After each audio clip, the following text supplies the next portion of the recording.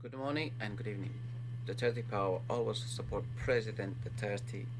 Do the right thing and always be safe. Do the right thing is right about because I done that to our president. So when I was home, that's what I did. I had the shirt most of the time. When I go home to the Philippines, most of the time I use my shirt always because I'm very proud to wear it. I'm very proud to present this and proud of our president Duterte. So why shouldn't I? So every time I go home, most of all the time I use my shirt, which I'm very proud. And I always, since our president Duterte being about, I always follow him, and that's the best thing that happened to Philippines. If it wasn't for him, we would not be where we are today. So our country will still be shit, and our country will still be a lot of corruption and drugs, and continuously, and then it goes into worse and worse and worse every year. If it wasn't for him, so he's already in power for 2 years. In 2 years, he achieved a lot, and continuously and ongoing, he's still doing it a lot, also. So I was just watching the reopening of Bohol, the integration of Bohol International Airport. It seems to be a beautiful airport. It seems to be also an airport I would love to go into. I have been in Bohol a few years ago, and the way I went through Bohol too, it was through the boats, which is really cool. I enjoyed it so much, to travel from Cebu into Bohol. So now it has an airport, which it makes it easier for us to travel into and easier for everyone because it's a touristic place. So isn't it good news? We're gonna have so many people coming into Bohol, and it's gonna create much more work for the people of Bohol, and easier to travel anywhere and pop into Manila at any time. So this is really really good. Our president created so much work already now for the people of Bohol, and he's continued doing so for all over, Philippines. So I was also really proud the bridge he reopened a few days ago. Forgot what was the name that bridge he was opening to, and you see, we're doing construction is like build, build, build. The only thing is what I don't like about the build, build, build is also we neglecting some other parts of law and order and things like that. That's what's most of it. I also, yes, we get into controlling drugs and corruption and all that kind of stuff, and then building, and that's great. The only thing I'm a little concerned still, and I don't feel still safe on it, is our um, police and the law, the way we have our law to be arrested, and only if you catch someone stealing it you can arrest them straight away. If you're not in some parts of the country, you cannot arrest those people even if you know they are the ones who stole anything, and you just can point it, but they cannot arrest them until they get the court of arrest. So they have to go into court to get the arrest for that person, and then they can arrest them. By the time they get that, the warrant of arrest from the court, those people they're already flying out the country, gone somewhere, hidden anywhere, and then you cannot be found. So that's the only thing concerned. But this is most of what I'm very proud about Bohol.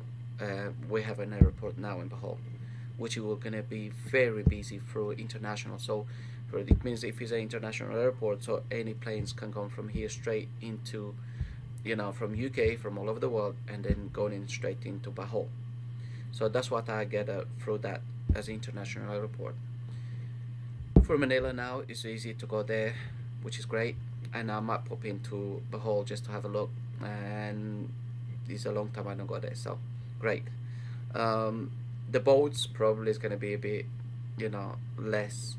Uh, Not really less, because you're still gonna be used the boats to travel and then bringing cargo into Bohol, and so on. So it's really really cool. Um, Happy for that, but also at the same time, our president is mentioning, you know, again, like corruptions and all that stuff. And the number he put it like 888 for us to call, and if we have any complaints about anything, for us to call in and report it. Well, I just wanted to say, I mean, I had a previous videos about that and things what happens to me back home in the Philippines. I also call the 888. I report quite a lot of things and nothing has been done. So I don't know most of it. The 888, what is, I know what it is for. I know what it should be standing for. Also, what I find it difficult is the people who's picking up the call don't understand really good that English. I had to talk one of the leaders, which was a supervisor there. She knew how to talk more and she understands more English. But the operators, which is like comes to understand, you know, they understand some of it, but they don't understand the whole thing. So when I had that problem, I had to talk with the supervisor and to explain everything through her. So the 888, Mr. President, we have, and a lot of things, it still has to be, you know, updated, and the people who's passing the information is not following up as we have our complaints, is not coming to visit us or come to see us, or sending the people like police or something supposed to come, someone to see us or come and deal with us or things like that. I had a problem with the police back home, which they haven't done nothing about it. Taking reports is one of those. It doesn't happen. They don't take any reports. They don't do anything. Barangays is one of the biggest corruption we have. The barangays we have, they don't do anything. They just earning money. They don't do nothing. They just doing their own work. Plus they getting paid through government. So what we have in barangay for? We have captain from barangay, which having a captain, not having a captain, they're not doing anything. They're having money, which is that budget they're supposed to be investing in places. They're not. They care about themselves and the budget for their pocket, not to put it into the community. So, you know, and plus most of the barangay captains and the barangays we have working, they are the ones who dealing with drugs, and they know the drug dealers. And I have, you know, drug dealers behind my house, and what I complain about, and this 888, and I complain, and I the NBI I call, and then someone's supposed to come to the house for us to have a chat and for me to, you know, show them who they are and who's the drug dealers, the drug lords, which I have there right in the front and at the back of my house. But until now, I haven't been contacted from anyone, you know, to come and do something about it. Even to my barangays, which they involve into, you know, Shibu and all that, and 2.5 million has been around my place right at the back, and much more, and nobody ever done anything. This is supposed to be about HOHOL's airport, yes, the integration and all that kind of stuff, but I also coming into this because of our president is mentioning, you know, corruption, and then he's firing some people, and then he put those 888 for the people to call, and, you know, something to be done and something to be follow up the case. But I know they have so many cases, but I also know our president opened that for, you know, for us to have a more secure and report people who's doing which is not supposed to be doing, and continues to that, and then for us to stop the corruption. And us as people, we're trying to also to help the community, and I'm one of them. I would like my place to be clear, to be free of drugs, to be free of criminals, and to be a beautiful and nice place to be living in. Not as you're going on the street, they're carrying guns, they're moving around with motorbikes, which they don't have no license plates, they don't have no even insurances, and they're carrying a M45 beside it. People doesn't have license for gun shouldn't be, wearing any gun or taking any gun on the street. Anybody found with that should be prosecuted, and then should be taken that out from them, and then that's it. If they continue doing that, then it should be another process of dealing with it, because guns, we can find guns anywhere, and then it's easy to get a gun in the Philippines. But I want to have one, but I want to do the right thing. Is I want to have the license to carry it, I want to have the license to own, which that's what I'm gonna do. That way that's legal, because you resisted, everything, and you're okay. Now the people's carrying guns and don't have licenses and don't have anything like that, they shouldn't have it. If you have inside your house, to be protected inside your house, if anybody comes into your home or anything like that, that's fine. That it's not a problem, because nobody should trespass into the house, and nobody should be there except the people you should know who's supposed to be there. But anyway, coming out of the boat, going into HOHOL's airport, this is a big step for us, big step for HOHOL also, and the people, and very proud of that. And continuously, our president, hopefully he will continue doing much more.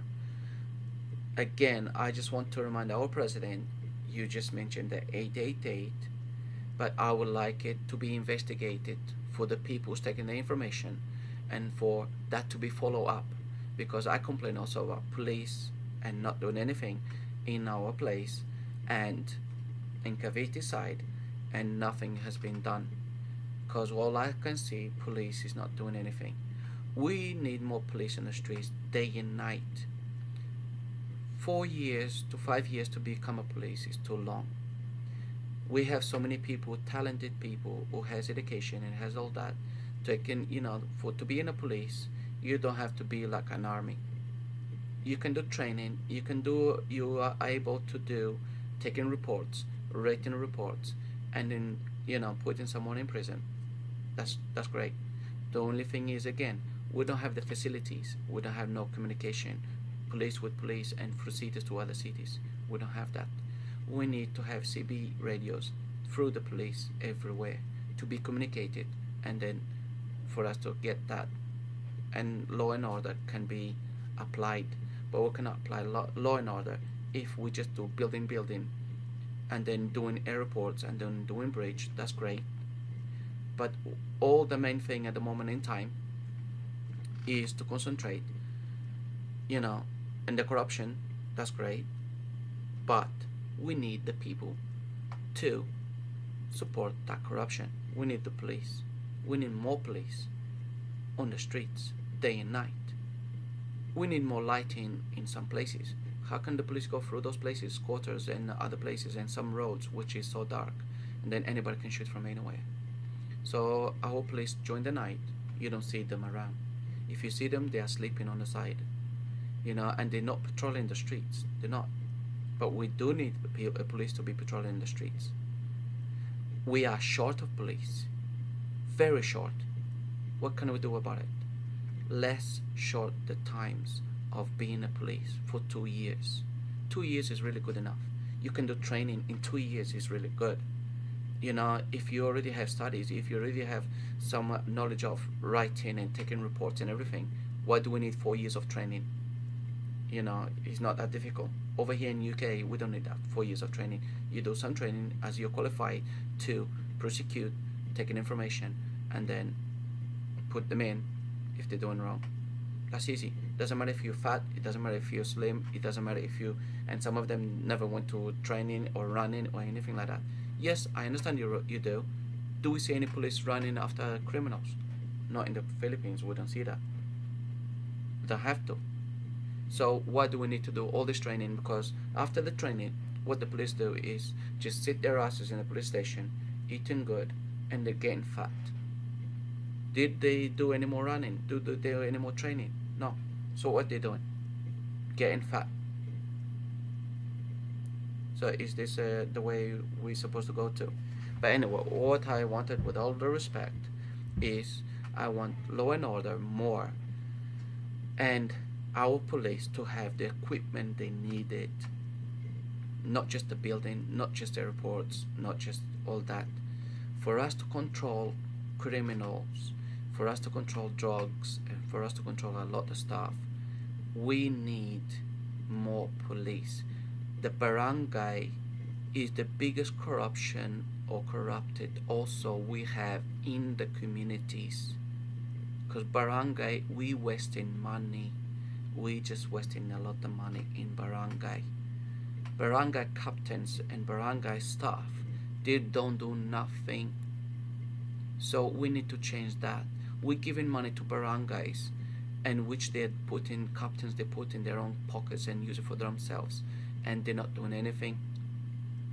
So can we please, Mr. President, do something? Also look into more police in the streets, patrolling the streets day and night.